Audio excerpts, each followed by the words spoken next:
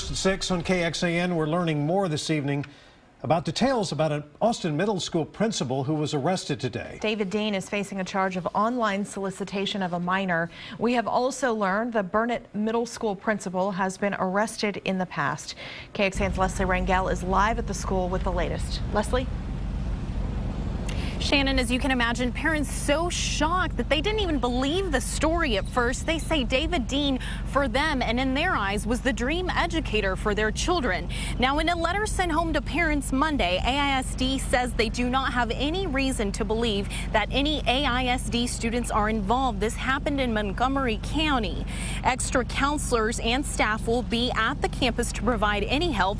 Parents say it all seems unreal and upsetting. They say the principal made a lot of good changes for the school and for the students, and they say the kids equally cared for him. I don't think I'm more angry, more disappointed that a person like this could be sitting at the school with your kids, interacting with your kids, you know, shaking their hands. You know, we don't know what then it makes you think, what was he thinking when he was shaking their hands, or he may have gave him a hug. You know, what could have been going through.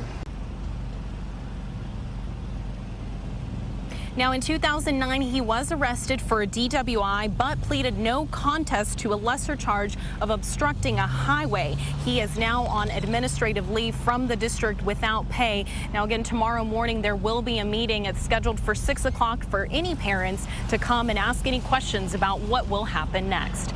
Of course, we'll have crews covering this story tonight. We'll bring you more information as it becomes available. Reporting live in North Austin, Leslie Rangel, KXAN News. Leslie, thank you very much. And we checked with the Texas Education Agency and AISD to get more information on Dean's records and employment history.